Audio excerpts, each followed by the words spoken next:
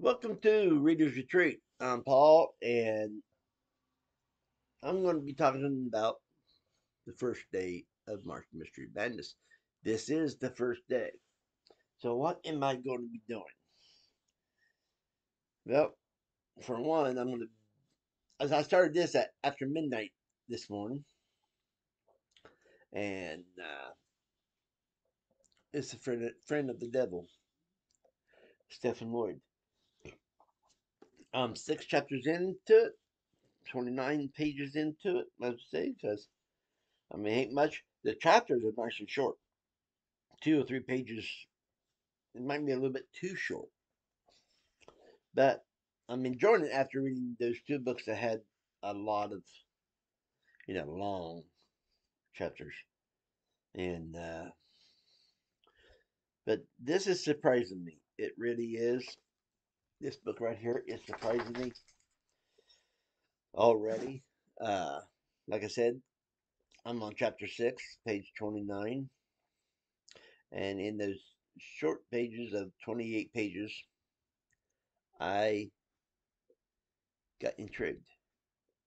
I'm enjoying it. I'm wondering how everything's going to unfold. I wonder is Stephen Lloyd going to mess it up?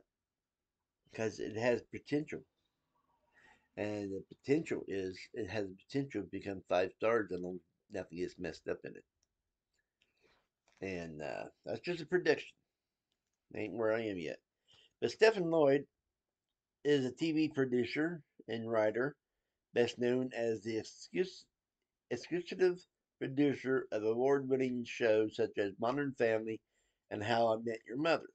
I didn't care for Modern Family, but I did watch a little bit of How I Met Your Mother, found it hilarious, and now I am reading one of the man's books that uh, helped produced it. So I love the feel of this book. So anyway, this is about I want to say a PI because most insurance agencies they usually hire PPIs to do go in try to find a missing item, and the missing item is a very rare and expensive book. And it's up to him to find it. Can he find it to save the insurance companies some money? Yeah, we'll find out. And the only else I know about this book is later on there's going to be some of these kids dying. Uh, I call them kids. They are kids. This is about a private school on a private island, and so. But it's more than just a rich man's private school. It also runs a orphanage. So, uh, so they pay for the orphans for to be there, give them an education and everything else. So I think that's funny because I never heard of the rich place that did that. Usually when they do something like that, there's something definitely wrong with the place. And so this is the book I've been reading. I read the 5 chapters that I did read. I read that started at about 12:30 this morning. Then I went to bed, and then I got up a little bit ago, and then I went back to bed because I was starting to get a headache.